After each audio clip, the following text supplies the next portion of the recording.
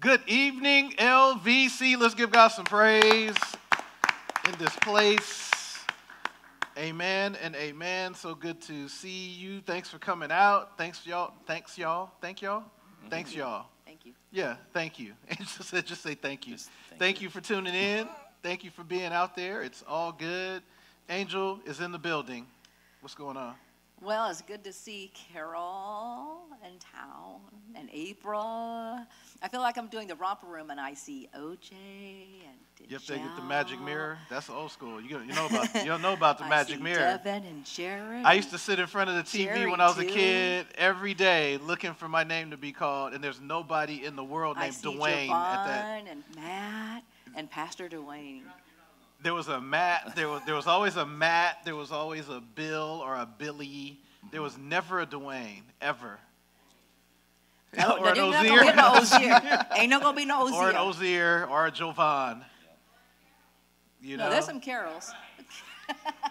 I remember when we would travel, I would travel with my dad going like up and down the road, and we would stop at rest stops and then have the little key rings with the names on them, and I would look for my name. Never was there a Dwayne, and if there was, it was spelled D-U-A-N-E. It was spelled wrong. Spelled wrong. Never there was my name. Yes. But doing good, you know, it's a day. It was a day. Yes. I'm looking forward to the weekend because we have the grandkids coming, and that's going to be some big time in it. Yes. In the 104 degree. Mm-hmm. So come over and go swimming. 104. 104? Yeah. Well, all right. Well, good. Doing good. Pastor Matt is in the building. Yes, sir. What's going on, sir? His purple. Oh, man, it's great.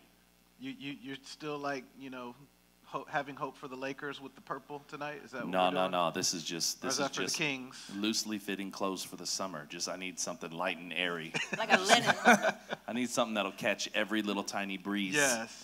So yes. I'm testing this for when we go to summer camp, because summer camp in Arizona is going to be hot. I want to know what can survive the heat. Yes, summer camp in what city in Arizona? We'll be in Prescott, so we'll be in the mountains. It won't be.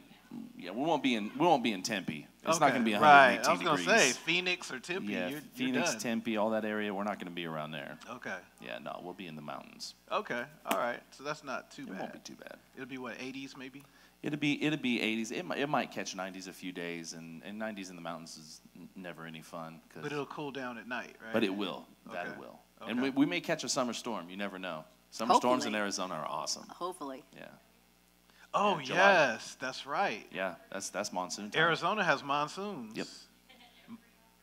And monsoons are no joke. So we have Angel's cousin, but we have a cousin who lived in Arizona. I can't remember the city they lived in, Crystal. And they lived in Arizona, and she said one time it was their first year living there. Her husband was a doctor, and so they were doing their thing, and there was a monsoon. It was their first monsoon, and her car got hit by lightning. So she said there was all these little like these little pin needle size holes like through the roof and her hood of her car and the seats, and you had all these burn holes in the seats. It was crazy.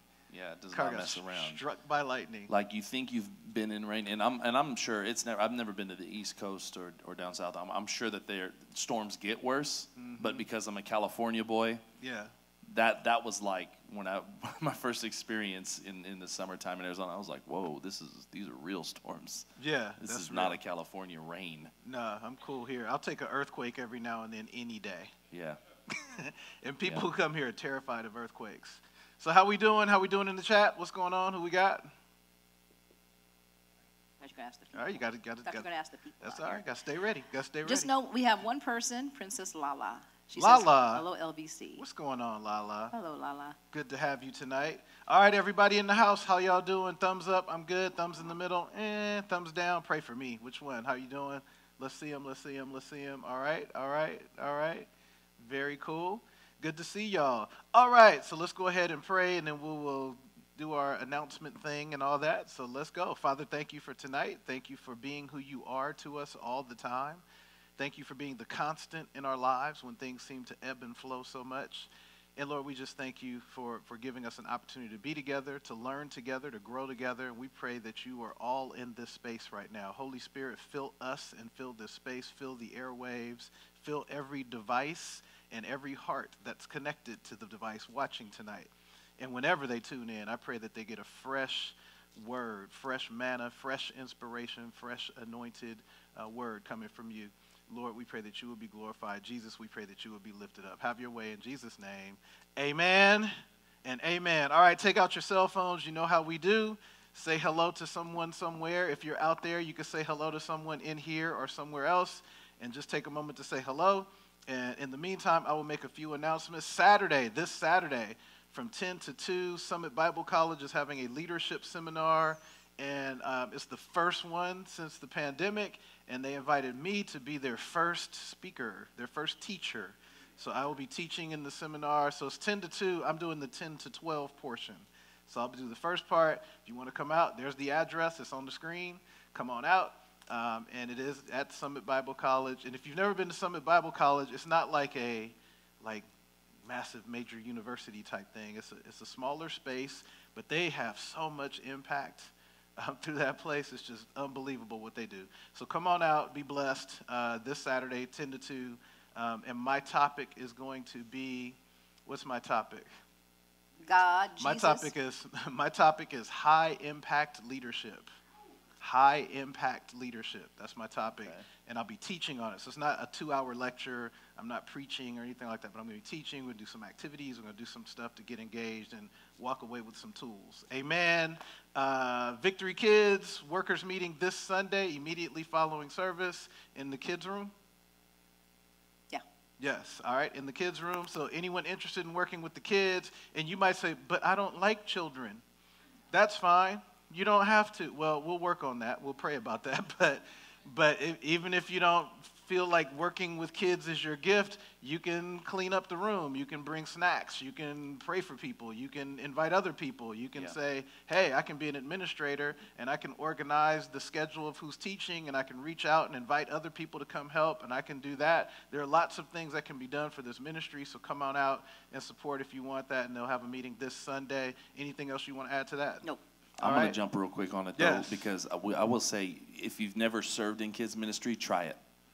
Because you never know. You never know what might be in you. Everybody should be serving in the church somewhere, and you never know what might be in you. We had somebody that was serving on the welcome team. They served in every other space because they were hospitable or because they were this or they were that. They served in kids one time, and she ended up, after a few months, she ended up leading the kids space. Wow. And she didn't even know that she had a passion for that, but she just fell in love with the ministry. And so I would say, if you're not serving anywhere or whatever, just try it. Try serving in kids one time. I'm glad you said really that because the kids bless you, honestly. And they're so funny, and they'll pray, and we do prayer time, and those little kids will give it's just a blessing. So we're only asking for once a month for 1 hour because we do not want people missing church. So if anybody has that heart to say, I can do 1 hour once a month registration or cleanup or actually assisting the teacher, just once a month, 1 hour to pour. So just basically what I'm asking is for people to come out and love the kids. And you will be blessed if you do. Amen. Yes, absolutely. And thank you also for saying, talking about serving somewhere. Everybody, it's time to, as we're reconnecting to our faith and coming back, if you're not serving somewhere, please plug in somewhere. Because we are rebuilding. We need you. We need your gifts. So jump in. Angel, can you remember the first church ministry you served in? Ever? I'm thinking it was evangelism going door to door in Fremont. That was the first ever that you ever served in. Mm-hmm. So door to door. And we had a door to door thing. They thought we were Jehovah's Witnesses. That was a hard one. And we did a thing. They went out to the neighborhood, knocked on the doors, prayed for people, got the door closed in your face half the time. That was a hard one. And another third of the time, there's half, and then there's another 25% of the time, you got people would kind of peek through the window and not answer the door. And then 25% of the time, somebody would open the door and say, "What do you want?" and whatever. So that was good stuff. What was your very first ministry? Very first ministry was the choir. I said I want to sing. I did that too. I forgot. And they said, okay, well, if you want to sing, you don't just get a microphone. You need to show yourself faithful for a year and be in the choir risers. And so I was in the risers for about 9 months. Wow. Yeah. You couldn't just show up and start singing, huh? Nope. They were, Well, that that was wasn't not our how church. That was not I how was they gonna say played. that was not a missionary That was Baptist not church. Missionary Baptist. They were The like, youth "No, you don't choir get a got to mic." get up there. Well, we had a ball. And I'm not putting down the missionary Baptist church, but the missionary Baptist church, that's a point of evangelism and outreach. It's like if you want to do any, just come on in and sing with us. Oh, my goodness. Because that means you're going to come to church. That means you'll be there and you're going to hear a word. And you have Yeah. to sit still and listen to the word while you in. Were in we the, really? Yeah. That was. Well, there's something beautiful and pure about that, because I think Yeah. everybody, I know two of my most favorite worshipers ever were in our youth group, and there were two young ladies, and that neither one of them could carry a tune to save their lives. And they always wanted to stand just right, and there was no stage, right in front of me, and they were off key as all get out. But man, their worship was pure, and so it was beautiful.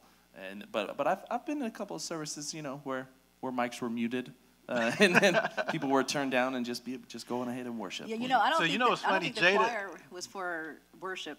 I mean, not that way, but it was No. for fun. You mean youth choir? The youth choir Right. in high school was just simply for fun, and we would go to Magic Mountain I on the think bus that's trip. I think that's the purpose you made for No, it. no, I'm not sure no, if that's no. what I know all the pastor kids. said. I'm telling you, Daddy knows. I'm not And- sure if I would have asked Pastor Tolliver. If Well, that no, was the we purpose. had a ball, and it's funny because I shouldn't say it, but like they were playing Mary Jane on the bus ride up. I didn't know, and the whole group is going, and Mom was new to church, and where she's like, well, I don't know. And so she's a youth advisor. I mean, it was just like, what? Yeah. And then looking the one back. song that stuck with me was "I'm Looking for a Miracle and I Expect the Impossible," Yeah. and that's a great song. But it was like those words stay with me. So Yeah. there's something good came out of it. Yeah. No, that's really good. So the first ministry that I served in was this is going to take y'all back, the tape ministry. Oh yeah, the tape. That's how old you are. The tape ministry. Mm-hmm. So went to church, and I said, I want to get involved. They said, hey, we need help with the tape ministry. And that was when they gave out when they sold cassette tapes.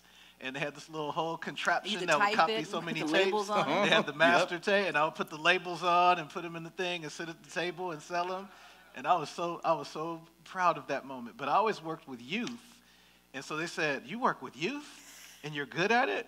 Come on back. We need you with the youth. And I was passionate. I loved the youth, right? But you're I went new, back too. there.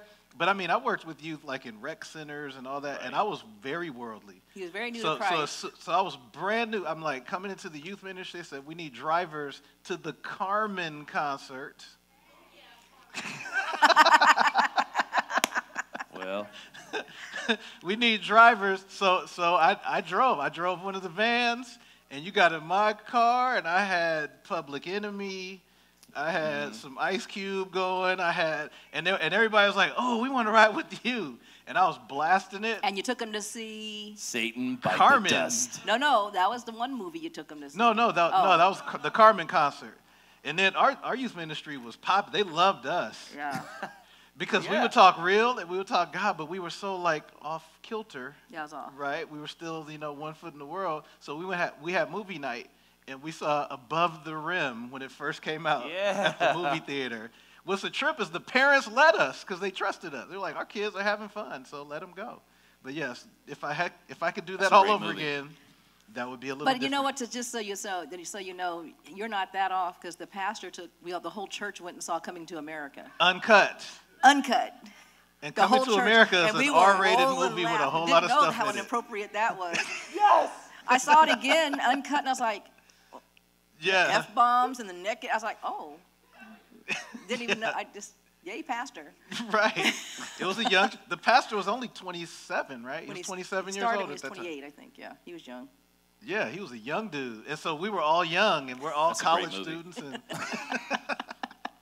all right, let me get through the rest of I these. got chat. Church Oh, go ahead. picnic, Saturday, June 18th, church picnic. That's coming up. It's a week after this Saturday. So church picnic coming up. Come on out. Bring friends, family, whatever. Come and hang out. It's at 9 o'clock. And as soon as it starts getting too hot, we're leaving. And we have breakfast. So there you go. There it is. And we're going to have breakfast laid out for you and the whole thing. So just come on out and hang out. Tuesday, July 5th is the next MVP. How'd it go? So we had MVP this past Tuesday. Today is Thursday, just Tuesday. We had MVP, and it was cool. You got some thumbs up in the room who were there. We had a good time, had some good food. The just brothers. hung out. Yep, so it was good being back together. So thanks, brothers who came out. We had a really good time and got to reconnect and all that. Javon, do you have a mic over there? Yes. Oh, Javon is in the building. We I got said- the Kingdom Activist in the house. Good to see you, sir. All right, so Tuesday, July 5th. Last announcement is Sunday, August 2nd is the next connection class. We had a connection class Sunday in Angel's office, packed room with one family that packed the room. I'm not even lying. It was one family, and it was all the cousins and all of it, just one big family, but it was really good and had a really good time. So the next connection class, Sunday, August 2nd. So if you're interested, you can check that out. All right, chat. Okay, we got Mama Dina. She says, good evening, everyone. Hello. Hey, Mama Dina. Hi, Mama D. Christopher Rabb. What? What's up? He says, good evening, LVC I fam. see you, Chris. Andrea, Dre Love, she says, hello, familia. Hey, Drake. Brother Jerry Deacon Johnson in the back, he says, good Deacon evening. Johnson. Deacon Johnson. We got Alicia Faith out in Diego. What? And San Diego is She representing. says, hey, family. And we have Brother Emil and he says, hello, LVC. Emil, good to EC you, sir. All right, thank you for tuning in, and thank you for being here. All right, here we go. Here's the question. And by the way, you're not able to see the slides if you're watching virtually. We're having a technical thing going on Oh, with my. some of our things, but it has nothing to do with the team. It's with the equipment. Oh, so my. this is the one time we can blame the equipment. Yep. Oh, my. So yeah, you're not going to be able to see the slides or anything, so I'll communicate them to you. Here's the question of the night. 2 questions, actually. What is one of your greatest achievements? One of. I know there's so many, but what is one of your greatest achievements, and who inspired you to achieve it? What is one of your greatest achievements, and who inspired you to achieve it? All right, so I'll give you a second to think about that while the imaginary Jeopardy music plays in the air. And everybody can now think of the Jeopardy music right now. Angel, thoughts? Well, this is a hard one because my son's back there. But I would say being a mom has been a great achievement. Not the best mom, but one that keeps trying to grow. And the ones who inspired me to achieve it were my grandmother and my mother. That's the best job I've ever had, and with a lot of mistakes. But they're amazing. That's the greatest achievement. Yes, our kids are amazing. Yeah. Yes, and Jared is back there doing his thing, holding it down, and he's amazing. Yep. Y'all have no idea how amazing Jared He's is. just amazing because his name is Jared. Yes. Pastor Matt. It's difficult because it's difficult to speak about oneself, right?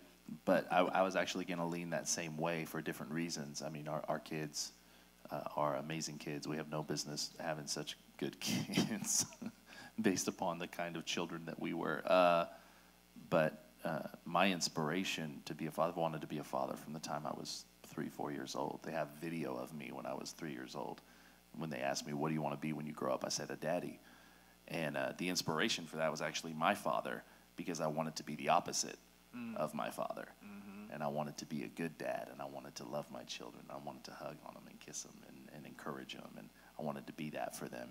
And so also not perfect, but nobody is. Mm-hmm. We as a youth pastor, I would always tell the students, hey, listen, man, you need to go easy on your parents, just as I tell your parents, hey, it's their first time being kids. Hey, kids, you need to go easy on you. It's their first time being parents too. Mm-hmm. Well, no, I got a big brother. Okay, well, it's their first time having 2. Right. Or that's their first time having 3. Like you need to. Everybody's figuring this out together. Yeah. But yeah, the inspiration was from a much darker place. Right. But yeah, I would say that. Very and then good. being the shortest kid on every basketball team I was ever on, that was a pretty good achievement. Yeah, it is. Okay. So I'm gonna reframe the question. I'm gonna ask it again. Oh. Right. I'm gonna ask it again. We didn't ask So it- let me. ask So it let me. right. No, because I didn't set it up right. Me and Matt, we didn't do it right, Matt. No, y'all did great. Y'all did wonderfully. I didn't set it up right. So your greatest achievement, and let's just assume that we all love our families, that we all love our children. If we want to make assumptions. That we all love Jesus. Sure. Let's assume that we Sure. all love Jesus. So take the whole Jesus We love our out. children. Got We it. love our parents. We Yeah. love our so we love that family, all that. Okay. Let's just assume that. Let's assume that all those things are all taken care of. Got it. So I'll ask it again. What is one of your greatest achievements or accomplishments, and who inspired you to achieve it? Jovan, you have a mic. Get on the mic and do what you like. I'm too humble, bro. Can't do it. When you say that, that is like the opposite of humility. Yeah. The greatest achievement is being humble. Yeah, I'm way too humble. I kill it. What can I say? Okay.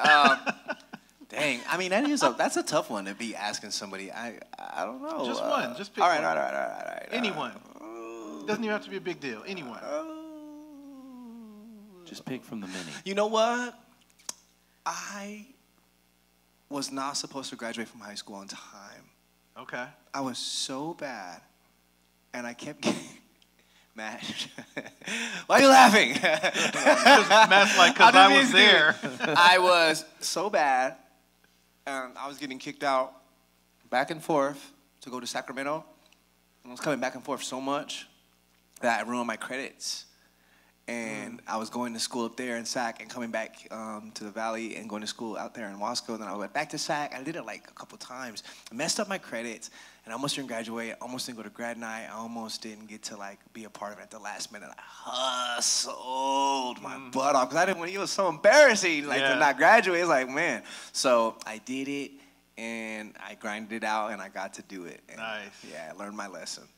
Very cool. That was a good one. That's good. Good stuff. Anybody else in the audience, you want to share just your greatest achievement or accomplishment? Anybody want to share? And I'll say it. Or anybody in the back? Yeah, Devin, Jared. Not one of them, Jerry. not the greatest. I don't want you to rank it. Oh, April needs a mic. We need another mic. Thank you, Carol. Carol's going to get another mic, too. I'll share. All right. So I went through an academy, and this was the Corrections Academy in Arizona. And at the time, I was going through a divorce, and they called me up one day and said, we need you to be there on Monday if you want this job. And I went, and everything happened to line up just right for this. My mom took my kids. My ex didn't fight her. I was able to make it down on Monday morning and do a 9-week academy. And I remember at one point thinking, I'm not going to make it through this physically. I had been training to go in the Army at the time, and I was running about a mile and a half a day. And it came down to the last run, and one of my classmates saw me struggling on my last lap. I have asthma. We're in Tucson, Arizona. And he came up beside me. He had already finished minutes before me. He came up beside me and said, you watch my back and you pace me. You're doing this for your kids. You're doing this for your family. You're going to finish this. And he came up in front of me, and he caught onto my pace, and he just kept pushing me just a little bit harder. Love it. And a little bit harder. And a little bit harder. And then when he got close to the end, the last stretch, he just stood on the sideline and said, run, run, run. Go as fast as you can. And mind you, I was sick afterwards. But I made my time. Wow. Very cool. And I couldn't have done it. Yeah. I could not have done it without somebody right there That is so good. seeing what I was doing and pushing me. Encouraging you. Yep. That's so good. No, that is really, really good. Really good. Pastor Matt. In all honesty, coming from the background that I came from, and including you did say, I know, we love Jesus and all this stuff. Take all that out of it, but I had to go through 6 years essentially of seminary to get my ordination, and I was I think 23 at the time when I started, and then went through all of that and was able to finish that before I was 30. And so that was really, really cool, coming from not knowing God at all my whole life, and then at 18 years old, and then at 21 deciding like, okay, I need to be in ministry. I'm called to ministry. What do I do next? And then just grinding it out. No, that's good stuff. And I would say for me, similar line. I had a number of things I was like, okay, do I go this way or that way? But I have to say, so I went to college, got my bachelor's degree, but by grace I graduated. And I'm not just being churchy right now. I'm serious, because I I was not supposed to graduate. I was having way too much fun in college. I had to make up a bunch of stuff. I got kicked out, got back in. Carol, be quiet, because I know we from San Jose. We were in the San Jose area, and you know all my people, so don't tell them, because they didn't know. But I got kicked out of school, did all that, whatever, got back in, and I had one professor in my senior year who allowed me to register for 2 classes, and he gave me 2 A's, and I never went to class. And that's what got me a 2.01 GPA so I could graduate with a bachelor's degree. So that's not an accomplishment. That was grace.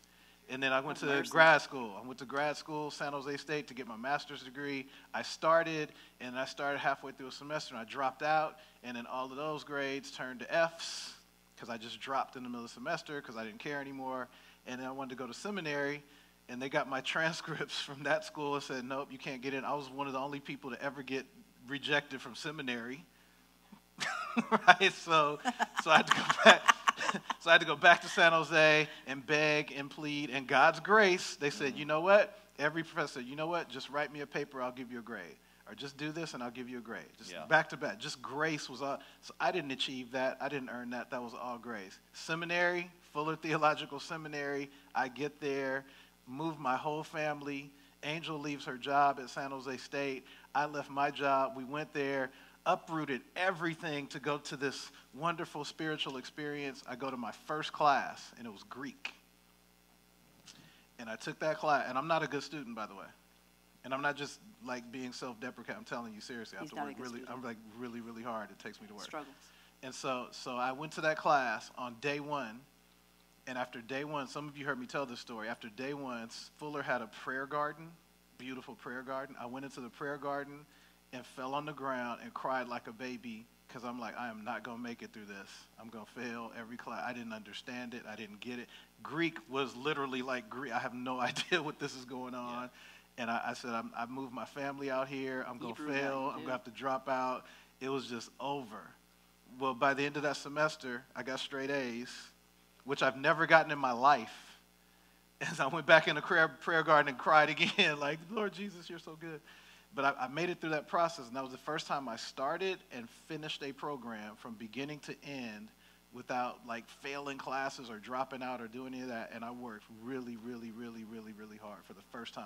So that was an accomplishment. And I have to say, one person who helped me stay in, I know I mentioned this person's name before, but it was Pastor Tyree Tolliver. He was one of my mentors, and I would call him through my experience, and I would talk to him, and he was like, just hang in there, Reverend, that's what he called me, Reverend, just hang in there. And I said, all right, and I wanted to drop out. I was like, Pastor Tolliver, I don't want to make it. He was like, you'll make it, just hang in there.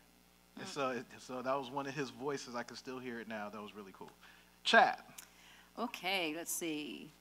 Mama Dina says, raising 4 Christ-loving children, attaining 3 college degrees. Wow, there you go. And then she said, too late. So she said too late, I think, to you saying, not the Jesus thing, I'm not sure. Oh, yes.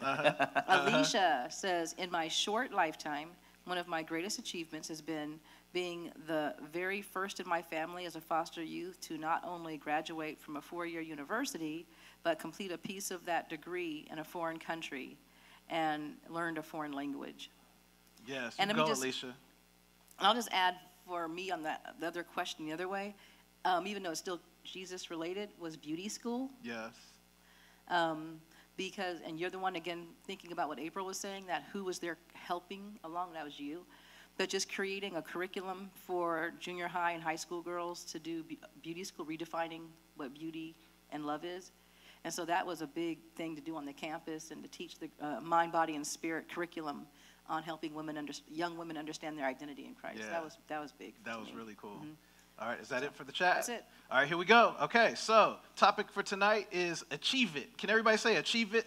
Achieve it. Achieve it. So we're going to talk about 3 stages of achieving ultimate peace. Because in all of our accomplishments, achievements, and all of that, we forget peace. So we can accomplish the whole world, and I won't say lose our souls, because we're believers in here and all that. But I'll say we can accomplish all kinds of accomplishments and lose ourselves. We can lose our identity. A lot of the academic achievements that I was on, and in my career climbing and all that, I was like losing my family and didn't even know it. Had no idea until they told me. My son and my daughter and my wife told me in a counseling session. They told me. And it was like, I thought I was doing good. I thought I was like rock star dad. I thought I was like attending everything and doing everything. It's like, dude, you're so missing it, you don't even know. It's like you're not absent physically, but you're not here emotionally. You're not here mentally. You're not with us, and you're here, but you're not here. Y'all know what I'm talking about?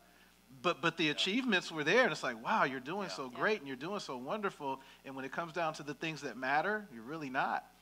But this particular message really struck me, and it's like, do we seek to, yes, accomplish things and maximize why we're here on this earth, but do we seek to achieve peace? And that alone, what are some of your reactions? Well, I think, go ahead. No, go ahead. Well, I don't know. I just think that we think that peace comes through all this stuff. Yep. As a matter of fact, I don't even think we care about peace. I almost would say that many people would choose the stuff over peace because the stuff or the status at least shows that I have some worth and value, because look at my list and look at my resume. Right. And I don't care that I don't have peace, because I feel better about myself that I showed people, or I showed the world, look at what I can do. Right. Even if I don't have peace. Right. So I almost think many people, Christian or not, aren't even looking for peace. And I think of the phrase, I'll rest when I'm dead, and things like that. Yeah. It's like I need to keep driving. I got to keep going and keep going. It's not for peace. You're not looking for peace. Yeah, that's good. Yeah, I think that the majority of humanity are in pursuit of happiness or pleasure, and not realizing one of the greatest lessons of the Apostle Paul, who learned to be content. And we don't consider contentment an achievement. Right. We consider that there's almost like a devaluing of contentment. Absolutely. 100%. Because we view it as settling. Yep. Or giving up. Complacency. Complacency, apathy. Yep. But it is, it's quite the achievement. And I think right. And I like in the text where he says, I've learned the secret of being content. Right. Because it's everybody can't get it. It's hard. It's not hard a to default. achieve. Well, and I think when you say that too, though, it makes me think of Michael Todd's whole series on being cuffed, being cuffed to all this stuff. And one of the things that when you take peace out of it, there are some of us who are cuffed to comfort, and we're cuffed to pleasure. And so we may not be looking for peace, but we are looking for our selfish satisfaction in whatever it is. So it's almost like that mindset of, I just want to just finish my job, I want to finish everything, and then live on the beach.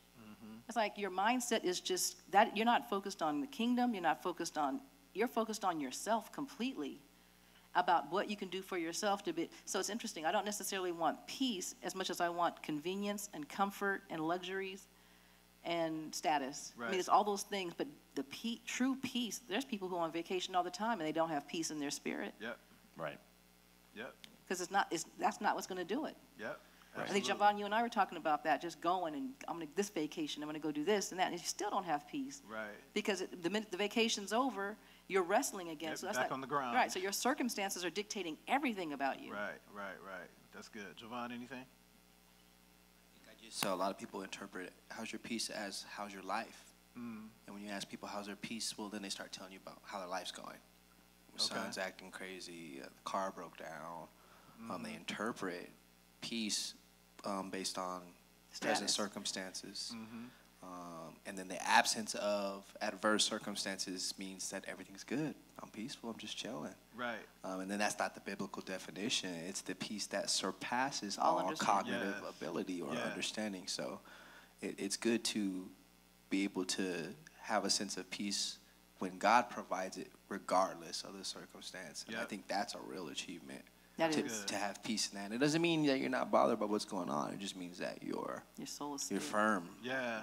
That's really good. All right. So Philippians chapter 4, verse 9. Anything in the chat? Did I miss the chat? Alicia says, I think we sometimes forget that we even hate the ability to choose peace. We say we want it, but expect it to fall out of the sky. That's good. Yeah. That's good stuff. All right, Philippians chapter 4, verse 9. It's just one verse that's richly packed.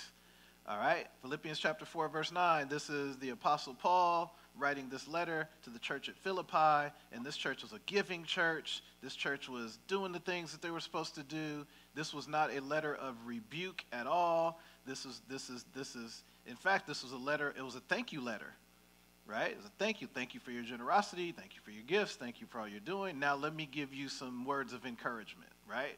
And so here's one piece pulled out, one word of encouragement. It says this in verse 9, whatever you've learned or received or heard from me or seen in me, put into practice, and the God of peace will be with you. Isn't it interesting how we can read through the Bible in a year and the verses of the day, and we go through all that, and we take something like this, and then we could almost forget about it and almost forget that we read it. And so what does this say? Whatever you've learned or received or heard from me or seen in me, put into practice, and the God of peace will be with you. So the topic again is achieve it. 3 stages of achieving ultimate peace. Here's stage number 1, and this is done in stages. You can't get to stage 3 until you've had stages 1 and 2, and you don't leave stages 1 and 2. They all have to be working together to achieve stage 3. Does that make sense what I just said? All right, so here we go. Here's stage 1. Stage 1 is the baseline. Stage 1 is the foundation. Stage 1 is possession. Can everybody say possession? All right, possession. It says, whatever you have learned or received or heard from me or seen in me. Okay, I'm going to show you a picture. Now, you who are watching online, you won't be able to see the picture, so you'll have to just bear with us for a moment. But it's a picture of 2 individuals, a father and son, holding each other's shoulders. Who can you guess who this picture is? I can't see it. Jovan thinks it's 2 people on the water, like fishing. They're on a boat together, hanging out, smiling, taking a picture together. Right? Is he an actor? And Jovan thinks it's Wally and the Beav. No, it's not. Wally and the Beav were. No, that's no. I don't know who that is, but I recognize the guy. It's an old picture. I don't know who it is, but the older one looks like Joel Osteen.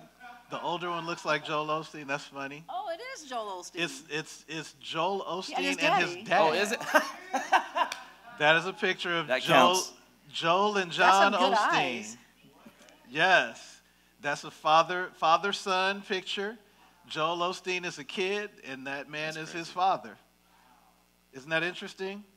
That's Joel and his dad. So now think of this text. Now I'm not trying to promote Joel Osteen as this perfect guy and his family is a perfect family, but I really like this example. Whatever you've heard, learned, received, or seen in me. And you hear Joel Osteen talk about his dad a lot. And if you listen to his messages, he refers to his dad a lot. Yeah. Because Joel Osteen never had a desire to be a pastor, ever. Never had a desire to be a quote-unquote minister, ever. His dad was he was more on the traditional route. His dad's preaching style was even more of like a Baptist, guttural kind of, preaching, fire preaching style, right? Whereas Joel just kind of tells stories. And so I mean, just him coming up to speed, that was not his vibe. That's not his lane. Joel was behind the camera and took great pride. He says it all the time. I took great pride. He said, I would pick out my dad's clothes. So I would go to his house and pick out his clothes, and because I know what colors would look good on the screen, and I know what the contrast should be, and I would tell him where to stand, and I knew where the cameras were, and he worked the production from the time the church was small to the time the church got bigger. He was behind the whole media scene. That's why the television ministry they have now is so great. But he was behind all of that, and that was his passion, his love. All he wanted to do is just make his dad look good. But it's interesting because Joel Osteen now is learning and receiving from his dad. So what's the difference between learning and receiving? Learning, you can sit and you can take notes and you can learn a concept, right? You can go to a class and you can learn how to do a math problem. Or you can learn how to do whatever concept you might learn in a training, a work training, job training, whatever, and you learn a concept. Receiving something means you catch it. right? You've heard of taught versus caught. Like, I was taught this, but I caught this, and this is something I'll never forget, right? It's something that resonates with your heart. It resonates with you, and you never forget it. Those are those kinds of things. And how many things do we catch? Things you heard about. So not only do I learn from a person, not only do I receive, meaning I catch what they're giving, what the learning is, or what they're teaching, but then I hear about what's their reputation that I hear about them. And am I hearing about the person? What am I hearing about them? And what am I seeing? So seeing, being observed in, all the things that I'm seeing in an individual. And I put this as an example of someone who's looking at his dad. His dad was his example. And he talks about him today as such. What are some of your thoughts about that? One of the biggest things that I think that was caught was Jesus. Yep. It's not the style. That whole family, It's yep. not the style of how you teach. It's not the way you do things or the video thing. What he caught was there's a Savior. Because you said their styles were completely different. You look at Charles and Andy Stanley, completely different. Yep. Right. And they had issues too. Ed They Young had and Ed Young conflict. Jr. Their relationship had some conflict. But Yep. what was caught was there is a God.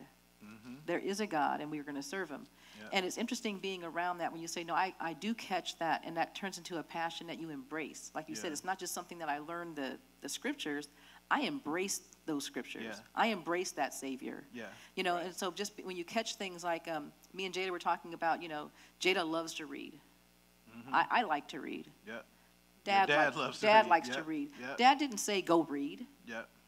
You just watch a man reading book after book and then talking about his books. And I can read my books and talk to him about it. Jada, and oh my God, she's reading 3 books a week now. But Yes. just reading and reading and just that is a thing that you catch because you're around it and you see. Now, of course, you can catch other things too that are really bad. Right. So it's just interesting what you catch when you're around people. Yep. And the habits and the ways and the thinking and everything because you're just in the environment of it. So the Yep. environment, but the biggest thing to catch was Jesus contagious? Yeah, yeah. And you talk about catching things from dad. I caught financial wisdom through dad. And it's interesting because dad, now you told me stories, and I could be wrong, and dad's right here. But dad never sat down and said, okay, Angel, now here's how you do a budget, and here's how you handle your men. This is what credit means, and this is what a score means. But somehow you would always say, hey, you got to make sure you pay your stuff. You got to be on time. You got to get your stuff together because That's a Johnson just what trait. you do. Handle your business. Handle your business. And so interestingly, I wasn't born into this family. I was grafted in by love, and now I'm claiming it, and they can't get rid of me now. But now that came through to me, and so now it's interesting. I kind of took that mantle and trying to do my best to do that. And so now so Jared will kind of ask, but not really. And then Jada will kind of look to me for those things sometimes, every now and then. So that's really cool. That was something that was caught. Pastor Matt, what you think? Yeah, I think, a difference between knowing and doing Yeah. would be the difference between, learning or knowing. Yeah, You know, yeah. if you learn it, then I think you're adding in the putting into practice of. Right. It's not just something that you're not riding on somebody's coattails from it. You're actively applying it yourself. And Exactly. the first thing that comes to mind is, to me, one of the most terrifying accounts in the entire Bible. I remember the first time I read it, I was like, I never want that to happen to me. Y'all remember when that dude tried to cast a demon out Oh, yeah. in the name of Jesus, of whom Paul preaches? The 7 sons of Sceva? Y'all remember that? Yes. And I read that. I remember the first Yeah. time I read it, and it says that the demon looked at him. Yeah. And I was like, well, I don't like this. Right. I don't like where this is headed. And he said, Jesus I know, and Paul I know, but who are you? Yep. And I remember reading that going, oh my goodness, Lord Jesus, who am I? Please don't ever let this. Lord God, please, Lord, please, can I know you, please? Because I never want this, please. Right. Because there's a And it difference said between. and then beat him out of his They clothes. beat him up. Yeah, they beat it. That's a different kind of beating when you get beat naked. get Like beat. when you're clothed before the beating, and then all of a sudden you just got beat out of your clothes. Got That's beat different. naked. But this idea though of you're not going to get to heaven because of my relationship with Jesus. Right. In the same way that unless you learn Yep. these things, unless you put into practice these things. Yeah, that's Yeah. good. Javon. cool how Elisha followed him around Yep. and got trained and got mentored. But even to the very end, Elisha's like, look, if you want some of what I got, you got to keep your eye on me when I get caught. So it's almost like paying so close attention that you're trying to make sure you catch every nook and cranny of Yeah. whoever it is that you're learning from. Yep. And they always say kids are watching when you're not. Yep. And that reminds me of that because they get pieces of your mantle. Some they want, some they don't. A lot of us spend our teenage years promising ourselves that we won't be like our parents. Yep. And find ourselves doing some of the Just same like exact stuff. So I'm still like, I have this thing with my mom where she'll call me and I'll be like, I'm mad at you, you know? Like I'm joking, but I'm not. I'm like, I was acting like you earlier. And she laughs now. But before it was a thing where you really do internalize a lot. So when we fast forward into today, being in community with the right people, Yes. whether you understand everything they're saying right now, whether you can catch their whole thing, you'll be surprised of how much of what they do and Yep. say and minister will rub off on you, Yep. whether you feel like you're there or not. Yep. And you'll begin to reflect those people that you watch. Yeah. That's You know, one of good the stuff. things was Rob Bell. Is that his name? Yep. And That's he who I had, and he had think the you're talking video about. called Dust. Yes. Oh, that's a And so great. that makes me think about what you Yes. were saying, because he had these little short videos, and don't go into his life. There's struggles there, but he had some amazing Christian videos. There were great many teaching. short ones, and one was called Dust, and talked about the Pharisees Walking in the dust and walking of in the the rabbi. dust of your teacher, because they said your feet should have the dust of your Of your teacher, rabbi, yeah. of your rabbi. And the only reason the dust can get on your feet of your rabbi is because you're so closely walking 'Cause behind you're that teacher. close. That was so powerful. And that whole idea of you went to it, the environment that you're in, I guess the question would be is what dust is on you? Yeah. Or I Come should say on. this, whose dust is on you? Come on now. Because it says, follow me as I follow Christ. Yep. So are you following people who follow Christ, and that's the dust that's on you? Or are you following somebody who's taking you in another direction? And it'll be manifest, it will show itself, it'll bear itself out. See, I got a sermon title or book title on that one. What's on your shoes?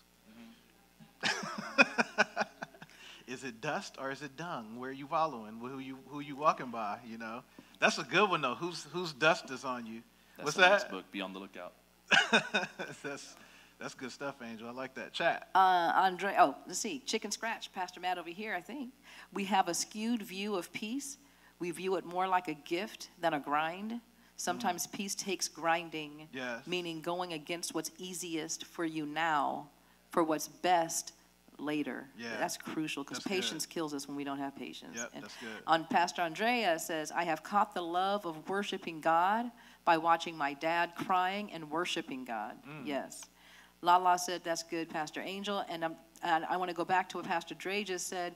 I'm sorry, Dad, we hate to do this to you, but just as a kid. I don't hate it. As a kid, I love hearing about it. as a kid, Dad's back there dying. It's as a like- kid growing up, and I'm like in junior high, high school now, walking by the door, it's cracked, and he's on his knees praying for his regular prayers for himself at night on the side of his bed, which you think a kid does. And I'm watching my grown father on his knees praying. Or, I'm watching him live his life for God in such a way, it's like without one word said, and without doing it for display. The image of what it means to have a humble heart to say, I bow down, not because I'm with my wife and it's devotion time. Right. It's my walk with him. Yeah. Yeah. Yeah. And that's good. an impact on Yes. me, at least. So That's good. Anybody else? Thoughts, comments, anything? We're good? All right. So here's the question. So the question is, from whom do you learn, receive, hear, and observe in faith? Because again, a lot of us have mentors and things like that, but in faith, from whom do you learn, receive, hear, and by the way, you don't have to put any names in the chat. This is just a reflective question. You can if you want to. But from whom do you learn, receive, hear, and observe in faith? And second, why is this challenging for people to learn, receive, hear, and observe in faith? Why is that challenging for people? Thoughts?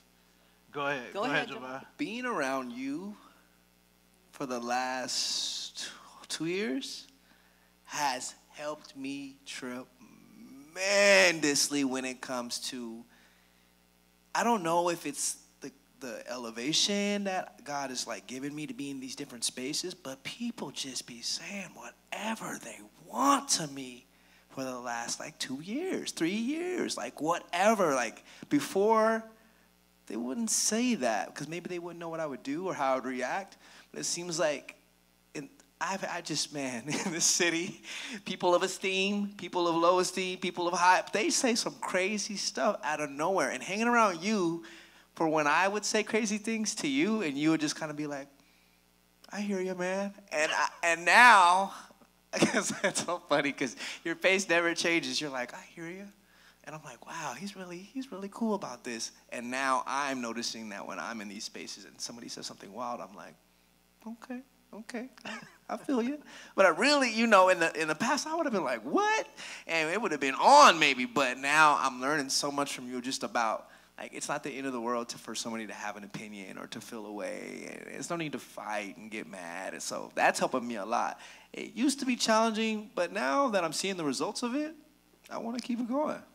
That's very cool. Bless you, man. God is good. Other thoughts on this?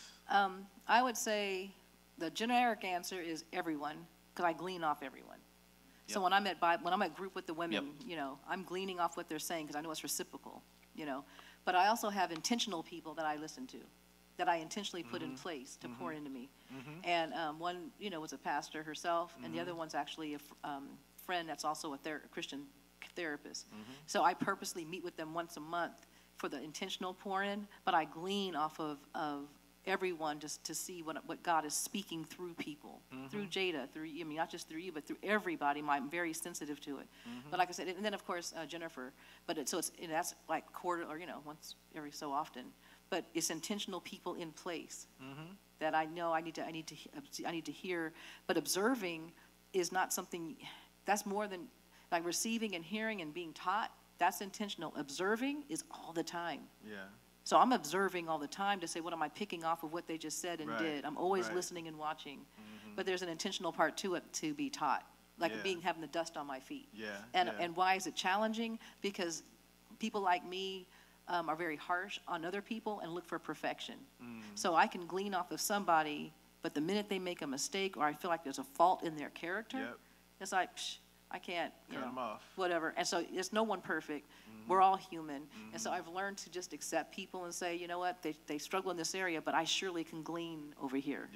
Yeah, but I think it's challenging and it's also challenging for some people because it's a scapegoat, I think, or a cop-out to write off people so I don't have to be held accountable. Right. Yep. I don't have to be taught. I don't have to learn. I don't have to sit underneath anybody. I don't need to have authority. I don't need to observe because everybody's a mess, and so why am I even sitting with you? Yep. So that's a cop-out so I can live my own raggedy life, basically. Yeah, no, that's good.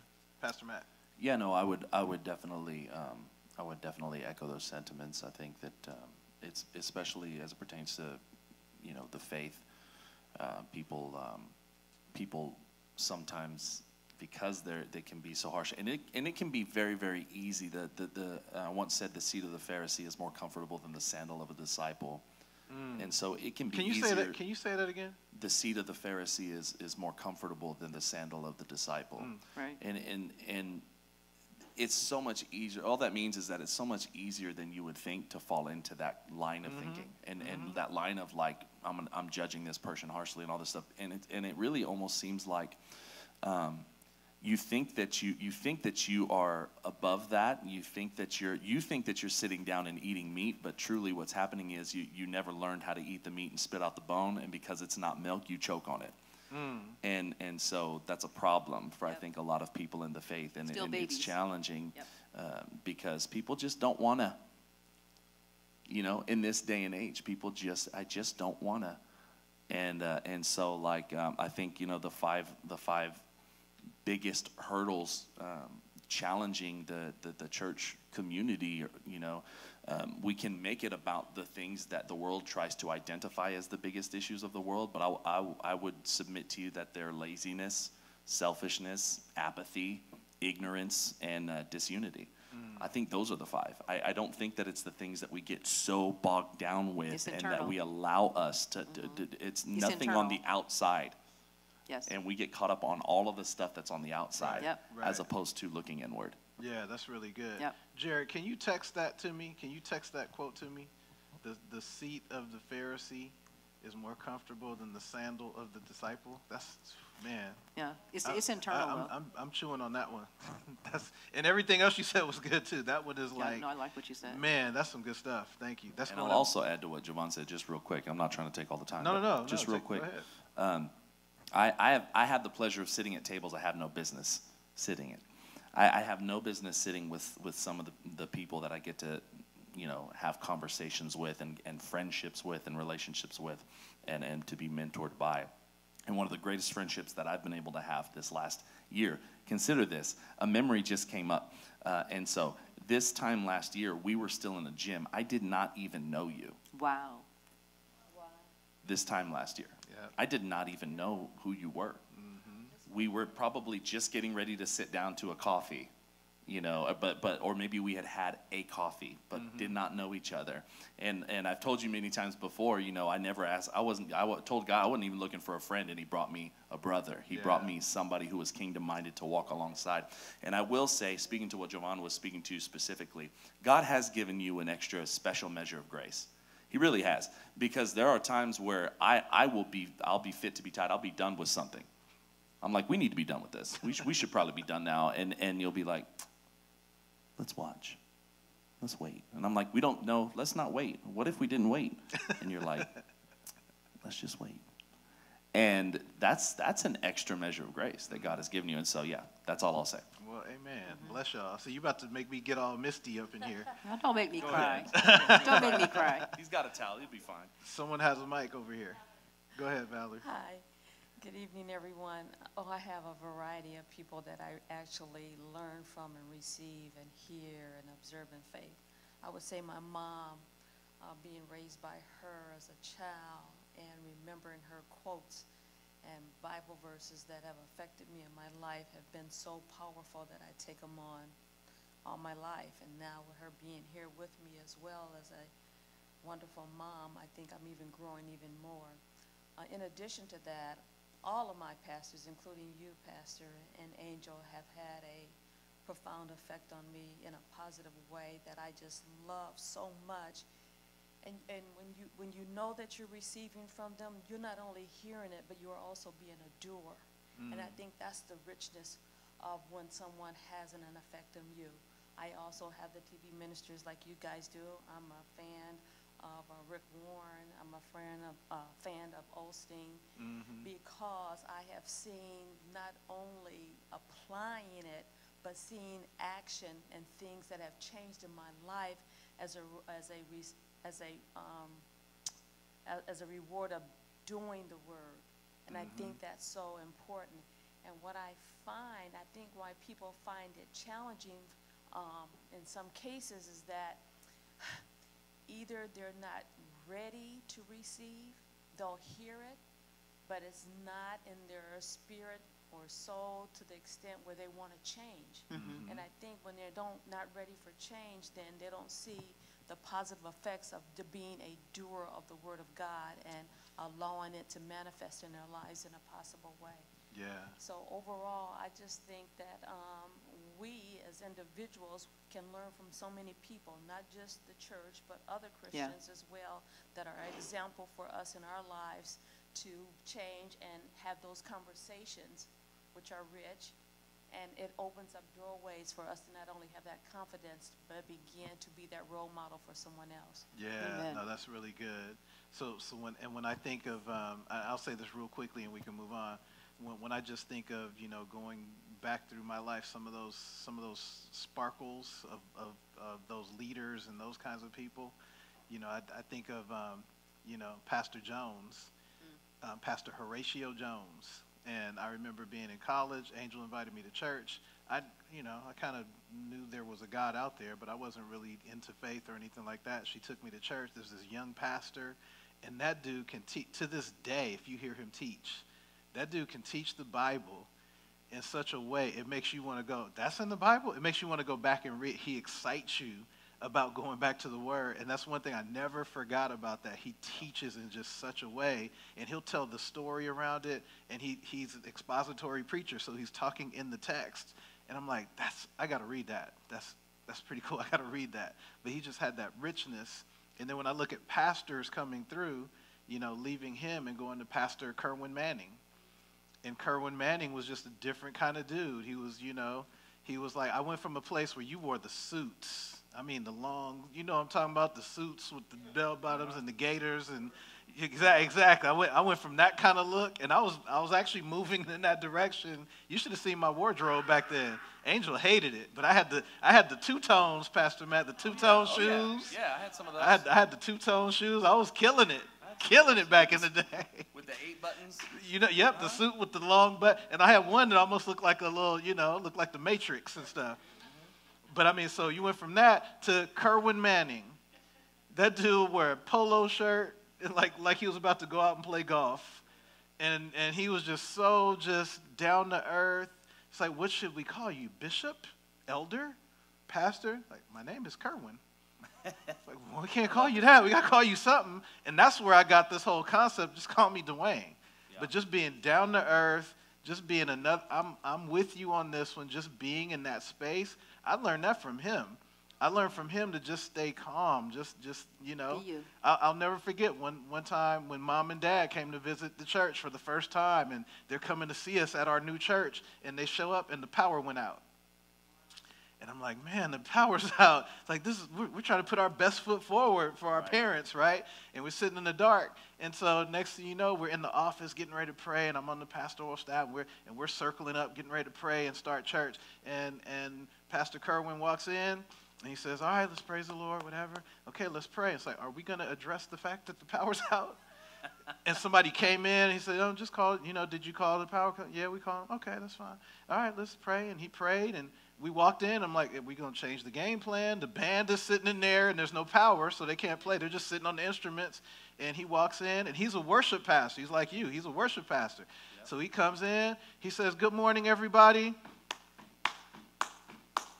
And he just starts singing, and everybody said, oh, I guess it's okay to sing. So we just start clapping our hands. Dad, I don't know if you remember that. And we just start singing, and we're singing, and everybody's all good, and they opened up the windows to get some light in the building, and it was all good, and then the power comes on. And that, I never forgot that lesson of just, God is here, and it's all good. I mean, I just never, so these lessons you learn from these leaders that you see, and even I'll give a shout out to Pastor Alfred at St. John. Just walking in this line of integrity, family integrity, and just walking in that space was so important and was very rarely stated. And decisions may be here or there. You may have leadership things that you may not like or whatever, but you can never question the morality. Mm-hmm. And I never saw that emphasized by a pastor in such a way that you can question my cause. You may not even like me as a person, but you're never going to question my morality. And that is something that was so upright and meant so much. So I have so many that I got from that. Go ahead, Pastor Matt. No, I was just reminded of again, you had the opportunity, and because you saw that, because of what Pastor Kerwin did, you had then the opportunity to put into practice. Mm-hmm. Because I don't know if everybody remembers this, but y'all remember when the power went out? Yep. Last year? Right before church, the power was out. We were like, hey, we have no power. Right. What are we going to do? Well, we're going to have church. Mm-hmm. And we're going to worship. We're going to worship. And guess what? They didn't have power back in the day. Right. So yeah. we can still have Holy church. Spirit power. Yep. Yeah, we can still have church. It's fine. Yeah, absolutely. And so, and I got that from Kerwin. So that takes us to our next one. Oh, you want to go to chat? Go ahead. I'm sorry, chat. Okay, let's see. Because that was a great transition to our next stage. Mama Dina says, initially, definitely my mom. Mm. And then Andrea says, I glean off Angel in our one-on-one conversations, sharing life and learning through life lessons together. Alicia says, the seat of Pharisees is more comfortable than the sandal of the disciple, which you said. And then she said, yes, Miss Val, and amen to morality. That's huge. Yeah, good stuff, good stuff. So now, the first stage, and we spent some time on that one, the first stage is possession. And that's the first stage, that's the foundational piece. If we're going to achieve peace, we have to have somewhere that we're receiving, learning, watching, and obtaining some things to be able to do that. Here's the second stage is practice. Can you say practice? Practice. Allen Iverson, can we say practice? All right. This says, whatever you have learned or received or heard from me or seen in me, we said that part, now put it into practice. Put it into practice. Pastor Matt just said that. I learned something back in the day. We put it into practice, and there are a number of things learned that we put into practice here. Yep. I forgot Darren Barron, Pastor Darren Barron. Pastor Barron is like, act right now like the church you want to be. And he said that from the beginning. And so when we're sitting in the little office, and it's just an office, it was Angel's office that we got for her to do her ministry and her counseling and all that. That's where we started the church. And it was me, Angel, Jared, Jada, and Yvette who came by the house today. And it was just the 5 of us sitting there. I kid you not, I printed out bulletins and set them in the chairs. I had the PowerPoint projector aimed to the wall, and I had a little slideshow in there, and we had the little CD player, and we put on Israel, put on whoever else, and played the CD, and we sang, and we had an order of service, and we did the whole thing with just 5 people in the room. And you might say, why are you so serious about this? Because we were already planning, so when we walked into a bigger space, we were already doing it. And as each space got bigger, we were already doing it. It wasn't new at all. Go ahead. We're like, what's that movie with Steve Martin, The Jerk? Yeah. I'm sorry, it's off. Like he had the little cabin. And at the very end, he had the same cabin, but it was just bigger. Right. I'm not saying we're a cabin or a shack, right. but the point is, it's like Same thing. It's the same program. Right, Everything's exactly the same as The Office as it is now. Yeah, it's the same. That It's the movie was same. funny. Did you say It's the same. So practice. If you think about practice, I want to show you a picture now, and we don't have to talk a whole lot about this picture. So for those who can't see it, here's Joel Osteen. We showed the one where he was a kid with his dad. Now he's grown up on the stage, and he's doing this ministry. It's not about how many people. It's not about, yes, this is one of the largest churches in America. When you say in the world, when you say, wouldn't it be the largest in the world? There are churches in the world that have hundreds of thousands of people at a service. Yep.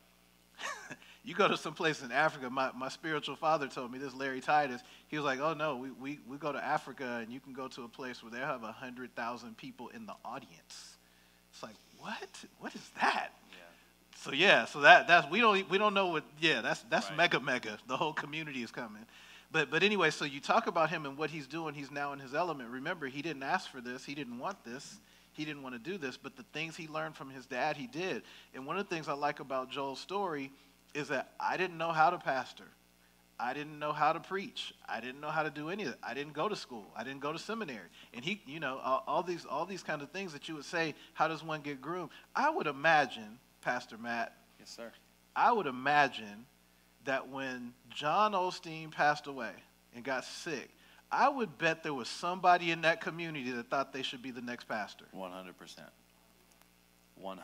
And probably went to school, probably was trained, probably was all that, who thought they should be the next pastor. And I would probably imagine, Sister Valerie, I would probably imagine that there were a contingent of people in the audience who thought that there was an individual who should have been the next pastor. Yep. And here comes Joel, right? No training, never preached, never done the ministry, to do a traditional church-style ministry. And here comes Joel. And so Joel says all the time, the only thing that led me was grace, because I had to just be me. And I just had to do what I do and be who I am, and people left.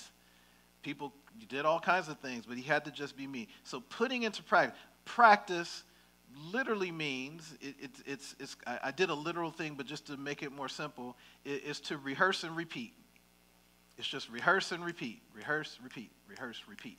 Whether you're doing an instrument, whether you're doing something for your job, whether you're doing homework. By the way, did you know that's the purpose of homework? I know we have some educators in the room. The purpose of homework is here's a concept we're teaching you. Now you're going to go home and practice it, practice it, practice it, practice it. That's the point of homework, because you're practicing concepts. But we don't always treat faith that way. Right. That, okay, here's a concept. Let me practice it all week long. I've learned, here's Sunday. Okay, let me take Sunday, and I'm going to work on it all week long. I'm going to take this and take these principles and points, and we're just going to work and practice, practice, practice, and repeat. That's something by faith I think we can all be challenged to do. wherever we're getting this word. Because sometimes we'll get a word, which is all good, and we get encouraged by it or inspired by it. It's like, I needed that word today. That was good. And we got the inspiration, but it's not being put into practice, right? And so that's that. It also implies that one actually follows the teaching, right? So practice means that you're actually doing what was taught. If anybody's ever played sports and you practice the same thing over and over again. How many of you like sports? Like if you see it on TV or if you see it in person or anything like that, you like sport? How many of you have ever been to a practice? If you ever watched a practice, it is boring. It is boring. Unless you're watching like live action if they're doing scrimmaging. But if you're watching like, because again, scrimmaging only happens during a certain point of practice. Otherwise, they're doing drills. Yeah, they're like, yeah. they're doing all kind of things on the side. And if you ever went to a practice, like even if you go to like the NFL training camps and all that, they're waiting to see the action. But you're seeing a lot of warm-ups, a lot of drills, whatever, and you'll be saying, hey, when's the action going to start? But the practice is the action to the player. Right. That is the action. Right? So when you're seeing like, basketball, and I didn't play organized basketball, but I would watch the practices, and when you see them holding, like back in the day it was a broom, and now they have like sticks or whatever, and and they're seeing, and you have to shoot over that stuff, whatever. That is the part, and you don't feel like it's exciting. I ran track, so all we did was run. That's it. We just ran different distances at different rates, but it was just running. But that is it. That's where it all happens right there. So when you get in the game, it's like fluid. It's natural. It's more mental, but the physical, you're not getting in shape during the game. You're not getting in shape during the competition.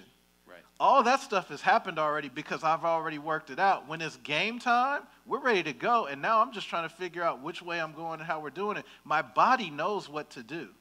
Does that make sense? Mm-hmm. If I've studied for a test, right, and I've studied, when I get to the test, I'm just looking at what configuration the question is being asked because I've already put the practice in, and I'll recognize it when it comes. Amen? Yep, amen. So practice means that I'm doing this because I've learned something in concept and in theory. I've caught it and said, oh, that's a good word.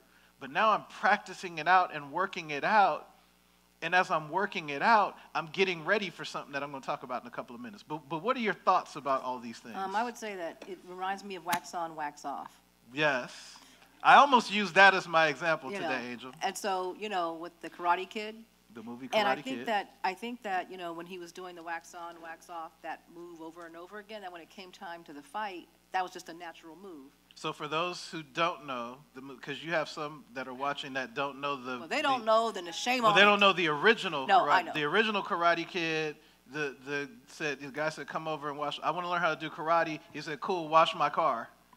And that was his first. He says, wax on, wax off. And he taught him how to do that, and that turned into move. In the Jaden Smith version, the more modern version of Karate Kid, he had to hang his coat.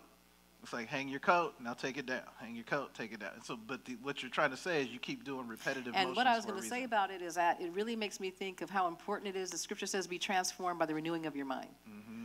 So therefore, if I'm talking about training and practice, I have to renew my mind and my thinking.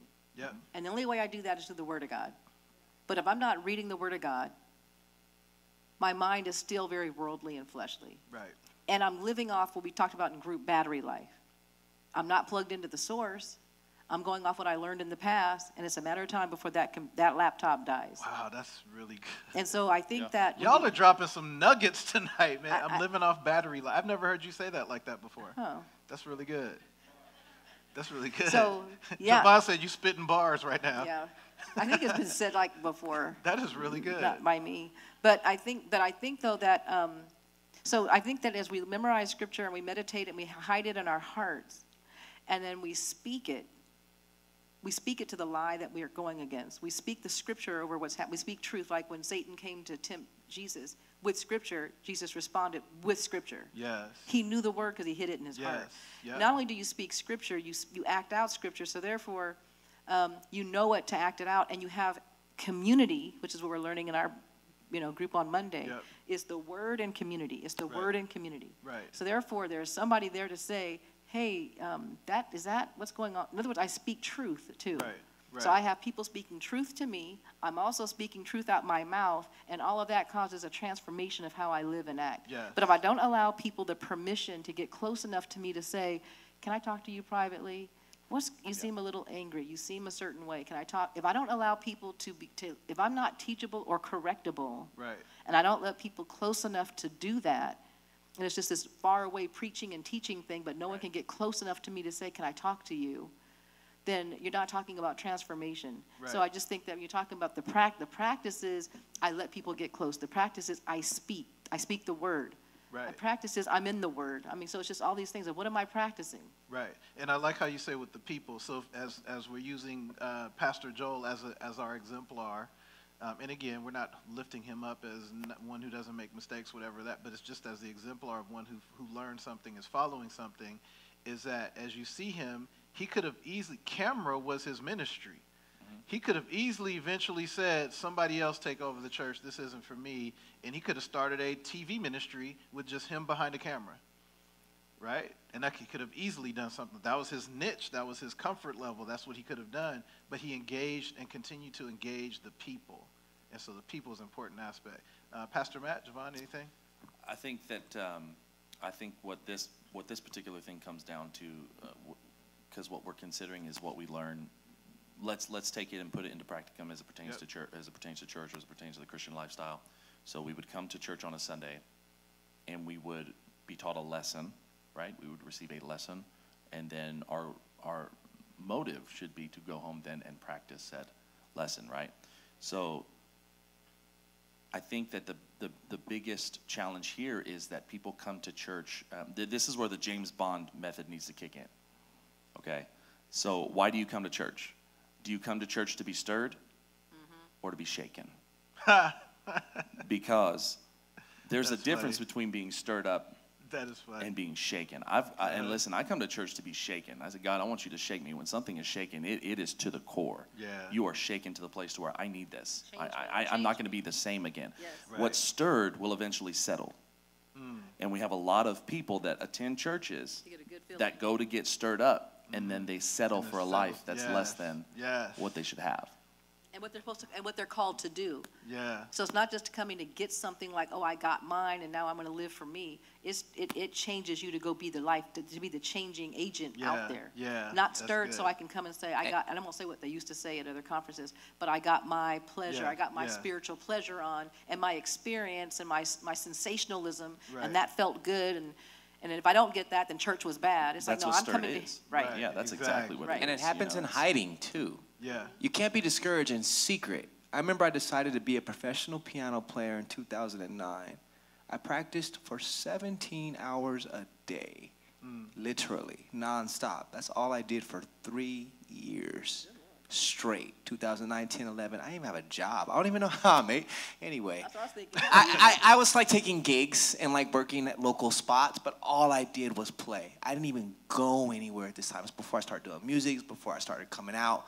And it seemed as if when I finally came out that I had come out of nowhere. And I didn't feel like I was good. And often in training camp, you get an idea of how good the team is going to be once the season starts, but nobody knows yet. Right. So you're trying to tell people, hey, we're good, we're real, but you're not going to find out till way later. Right. And I think about that in 2009 and 2022, where I don't even have to think about expressing myself on the instrument. And I translate that over to the kingdom because there's things that we're trying to do now that we're struggling with. We're trying to control our mouth, but we're struggling with it. We're trying to control our emotions, but we're struggling with it. So we think we're not succeeding. Right. But if we would to keep to do it, the Right. Lord is going to express our efforts openly later on when we're not even thinking about Yes, what yes, we're doing if yes. we just stay with it Right. now. Right. That is the ministry. Stay in the word, yeah. That is the ministry. The struggle is the ministry. That's the work. That's really good. So let me hit this one word and then we'll go to the chat. I put this word in here, heuristic. Can you say heuristic? Heuristic. Okay, so heuristic. I'll do this in a real as simple as a way that I can do it because it's kind of it took me a long time to understand this word. The heuristic is when one receives knowledge, but then further knowledge is gained from it. Does that make sense? That means I got this, but man, it inspired this, and now I have this whole new thing that came from it. So in part of our practice, what we're doing is I'll take something Pastor Matt said, and it hits my heart, and I'll remember it, but something new will arise that I'll create because I'm walking in Christ. Yep. Does that make sense? And that's where the uniqueness of me and my giftedness comes in, through my practicing, working out my faith in fear and trembling. But that comes out to me working out my faith. And so sometimes we're like, well, what am I supposed to do? Well, just keep working. Just keep working. God's going to reveal something to you. He's going to reveal a space to you. And this space is going to be revealed as you're working, this new thing that came out of this thing. And it turns out that you're not that person. God used that person to shake you up, like Matt said, to inspire something new in you that you create. And then someone watches you and goes, I didn't know you could even do this at church. I didn't know that this was possible to do in this way. Because Jovan, if you see him play the key, a lot of keyboard players, but not too many play like Jovan, right? And I'm not talking about the skill level. No, you have a lot of skilled musicians in the world, but there's a passion, there's a worship, Duncan has it at the Vine, and with our Vine fam. If you watch him, you can't really see him because the booth back here is kind of dark, but you see him, he'll have his eyes closed. I don't know how you play drums with your eyes closed, but I've watched him, and I've seen him back there doing it, and then I'll see him put his hands up at the end, and he's like, I'm just watching him going in, and I can only imagine wanting to walk in and feel the anointing in this drum booth when he's done. But I mean, you're seeing something like that. But what is it that's being inspired in you as you take this word, these teachings, these observations, and you put them into practice? Joel Osteen is nothing like John Osteen. 100%. And God took that and elevated that and is literally reaching the world multiple times a day. You can't turn on the television without seeing Joel every day, right? And again, that's not because he's just some great man. It's because he's following and he's walking and he learned and he's moving and he's walking in his grace and God is using him and all that. But he created something different. What's he creating in you? Let me just say, I know you got to go, but really quick. And I was reading in Romans, and Romans Paul was talking about it's not the eloquence. You know, you're not talking about people who have this great speech and this great eloquence and they're so articulate or they can sing so this. God uses those most ordinary. Yes. It's like, how on earth is that ministry that huge? Yep. I mean, like I'm a Rick. This guy. I'm sorry, because I'm a Rick Warren type person, and I watch him preach. And I'm like, how? I mean, you know, like Paul said, I thought you were going to be like this by the way you wrote, but you come up and you speak like this. And you look like this. What the heck? Yeah, what is this? And so when you look up just some of the people, you're like, but God's saying this is so I get the glory, not so that you get the glory because you can speak so well or because you can do. This is not about you and your giftings. It's about how I can use the most ordinary person and then blow things up. Right, and that person who is teaching those how to practice must get beyond spectacle. We don't create just for spectacle, because if you're up there creating just for spectacle, you're just going to create spectators, and we need to get beyond spectators. Yes. Chat real quick. Okay. I think Alicia says amen. Morality, that's huge. Christ-like, I think that's Brother Ryan. What's poppin', LVC family? Lala says, say it, Pastor Angel. Alicia says it's bigger than you, and then amen. Amen. All right. So now here are questions to consider, and I'm just going to throw them out, and we're going to move on. The questions are, why can people do what is learned in other areas of life, but find it so difficult to do what is learned in faith?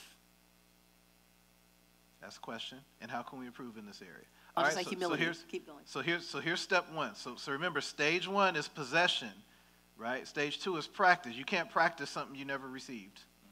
All right, so now stage two is practice, and you're working it out. Stage three, here's the stage, here's the promise stage, and by the way, all these stages keep working. You don't just accomplish one in the next. Stage three is promise. Can you say promise?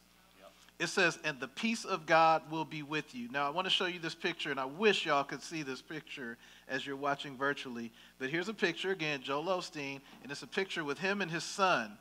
His son's name is Jonathan. That's the older, Jonathan.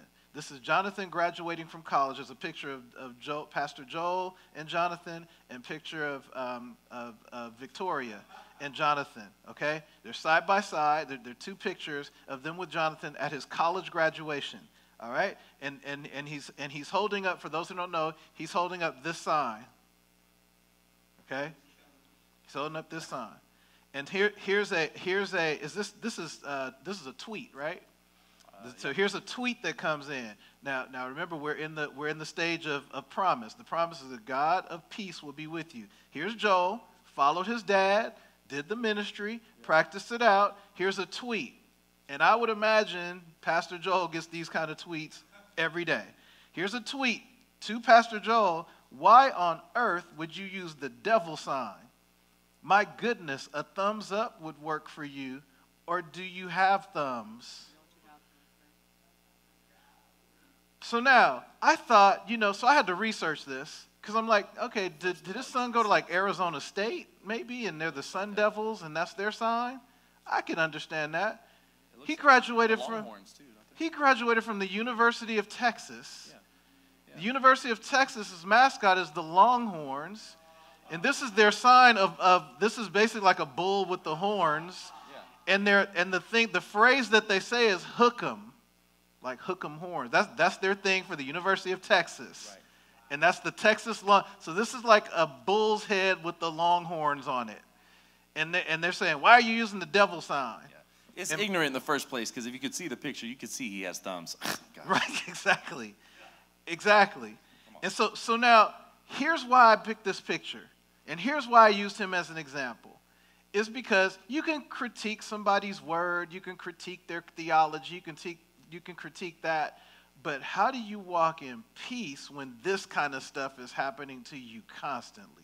Mm-hmm. Misunderstandings, misinterpretations about you. Somebody saying something about something you said or did or whatever. It's like, that's not at all what I said or meant, and it's being characterized. Now imagine you're on a big stage and it takes on wheels.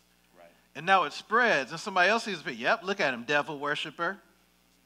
Nobody's going to do the research. Nobody's going to do the background. Nobody's going to see what the truth is or whatever, but being blessed. So I say this to say this. Even in your celebrations, you will need peace for crap like this. Yep. This is a celebratory moment, and he opens up his social media and something like that. Even in your celebrations of life, you're going to have to deal with drama. Mm-hmm. In fact, it's celebrations that will bring you drama. Anybody ever got married? I said this at the message. If you ever got married, you ever had a graduation, ever had a celebration that brings family together in a celebratory mode, and you found yourself more stressed out about how everything was going to happen and who was going to get along and who's going to cuss who out, and is this uncle going to get drunk and cut up, or is this going to happen, and am I going to have to manage this and manage that? And I'm supposed to be celebrating right now. Does anybody know what I'm talking about? So that's why it's like, so peace isn't this place of, everything's great. Oh, what a beautiful morning, what a beautiful day. That ain't peace. Right. Peace is when you can sleep in a storm. Jesus is in the boat. Jesus in the boat. Peace is when you can sleep during a storm. Peace is when you can get blessed with something and not have to worry about what's going to happen to it now that you have it. I got blessed with a brand new car. I hope nobody steals it. Hope nobody scratches it. Let me park 2 spaces away so I can keep people from bumping into it. That's not peace. Peace is I got this great job, but now I have imposter syndrome, and I think I'm going to lose it if they find out that I really don't know everything they think I know. Anybody ever been in that space before? Well, no, but like Pastor Rob said to me this week, if God put you there, nobody can remove you. Mm-hmm. That's peace. Y'all know what I'm talking about? Oh, yeah. Peace is I got kids or I got family or I got this going on, and it seems okay, but I know something's going to happen. I just know it's too good to be true right now. Yep. Things are just too good. It's too calm. Things are too good. The other shoe is about to drop, and something bad is about to happen. Has anybody ever been in that space before? Yep. Peace is needed in the good times. Peace is needed in the challenges. And that's where that peace is. It's a conditional statement, but we can't have the peace unless we have the word, unless we've watched, unless we've seen the models, unless we've seen somebody go this, we've heard, we've learned, we know the word, unless we practice this stuff. And now that when the stuff comes, good, bad, or indifferent, I can learn how to walk in the peace that God has given me. Angel, and then Pastor Matt, and then we'll close. And then Pastor John. I think what you said is the steps that you have are so crucial because, you know, I can't stand in peace if it was not God who did it. Right. And if I make any decision, Oh, that's good. or if Yeah. I do something and I force that shoe on and say, it's Jesus, it's Jesus, Yep. it's Jesus, like that job, that person, name whatever it is. Yep. If it's not from God and you didn't follow those steps and then you're going to command peace, Yep.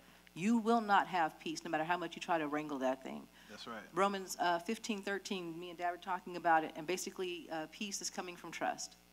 I just trust God, and therefore I have joy and peace. And therefore I'm going to practice trusting him. I'm going to practice trusting him. It's like I don't trust him, practice trusting him. Lord, I believe, help my unbelief. Right. So I'm practicing trusting, but the first thing before I say what am I trusting? I'm trusting in what you said to do.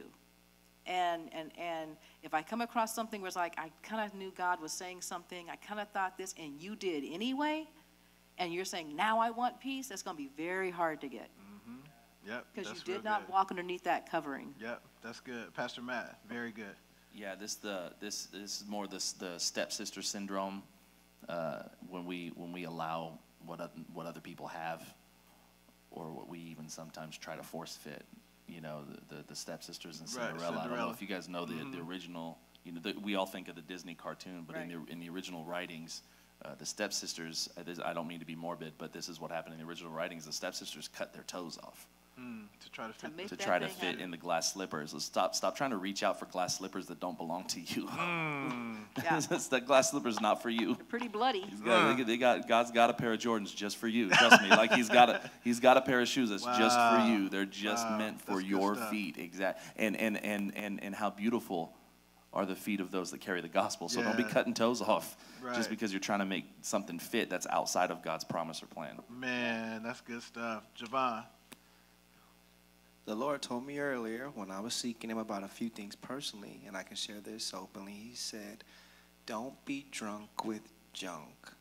And I said, what does that mean? And he says that we often lose our peace or get frustrated because we're trying to control an action that we haven't prepared ourselves to deal with. We're trying to stop doing something that we've become excessive about, and now we want to quit it, but we've already filled ourselves up to the point where we can't do anything about it by the time the action reaches the surface. And I have spent a great deal of my life trying to deal with my actions by the time they hit the surface. So God was saying, in order for me to do better in this, I would need to not be drunk with junk and manage excess in every area of my life. Wow, that's good. And I think that comes here because if we can manage to do that, we wouldn't have to fight for peace when we've already created turmoil. Yeah, that's good. The question I wrote down here to consider was, why do people expect the peace of God without engaging in the practices of God? That's exactly right. That's exactly right. And for those who are listening and you just heard that, why do people expect the peace of God without engaging in the practices of God? Yeah. Anything in the chat before we close? Let's see. John, hello, Pastor John. He says, Andrea says, so good, I'm sorry. And then John says, we lose our peace because we doubt that God rules in the kingdom and affairs of men. I'm just thinking of Daniel's few crises. He knew, thus trusted God. Yeah. Alicia says, you can't stand in peace unless it was God who gave it. Don't be drunk with junk. She repeated that. Amen, Javon. Yeah, That's it. good stuff. So I'll say this. It won't be on the screen. You can't see it. You can see it in here. Achieve it. In all of your achievements in life, follow the example of those who pursue peace through their faith in Jesus Christ. Can somebody say amen? Amen. Father, thank you for our time tonight. Thank you for this word. Thank you for all those who have contributed tonight. And you just brought inspiration. Holy Spirit, thank you for moving through Pastor Angel, through Pastor Javon, Pastor Matt, and Valerie, and April, and others. Thank you for just moving the way you move. And through those in the chat, thank you for speaking the way you speak through all of those who contributed tonight. And now, Lord, help us to be doers of your word, not just hearers only. Help us to be a light to this world. Help us to practice what we've learned so that, Lord, we can pursue your peace, not just accomplishments, but pursue your peace that others might know the peace of Jesus Christ. Lord, we love you and we thank you for all things. In Jesus' name, amen. Can we give God praise tonight? God bless you. Thank you for tuning in, and we will see you next time. Amen.